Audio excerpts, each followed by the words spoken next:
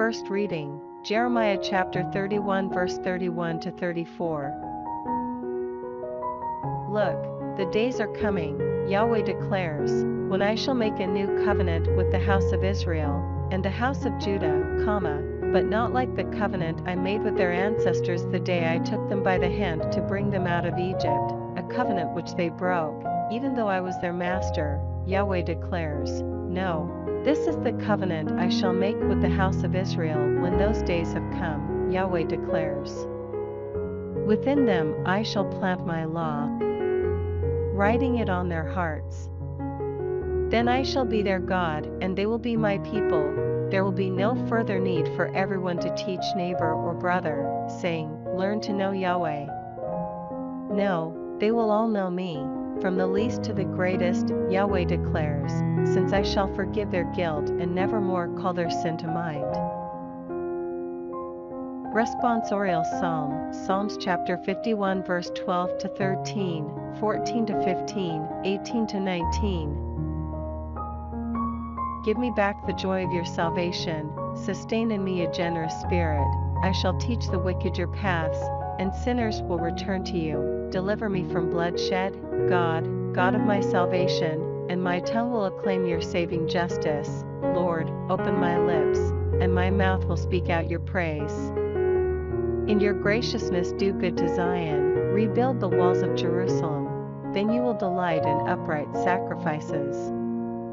Burnt offerings and whole oblations, and young bulls will be offered on your altar. Gospel, Matthew chapter 16 verse 13 to 23. When Jesus came to the region of Caesarea Philippi, he put this question to his disciples, Who do people say the Son of Man is?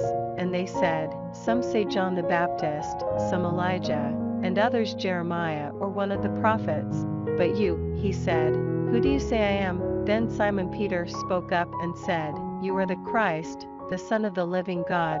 Jesus replied, Simon son of Jonah, you are a blessed man. Because it was no human agency that revealed this to you, but my Father in heaven. So I now say to you, you are Peter, and on this rock I will build my community. And the gates of the underworld can never overpower it. I will give you the keys of the kingdom of heaven. Whatever you bind on earth will be bound in heaven. Whatever you loose on earth will be loosed in heaven. Then he gave the disciples strict orders not to say to anyone that he was the Christ. From then onwards Jesus began to make it clear to his disciples that he was destined to go to Jerusalem and suffer grievously at the hands of the elders and chief priests and scribes, and to be put to death, and to be raised up on the third day. Then, taking him aside, Peter started to rebuke him. Heaven preserve you, Lord, he said, this must not happen to you. But he turned and said to Peter, Get behind me, Satan. You are an obstacle in my path, because you are thinking not as God thinks, but as human beings do.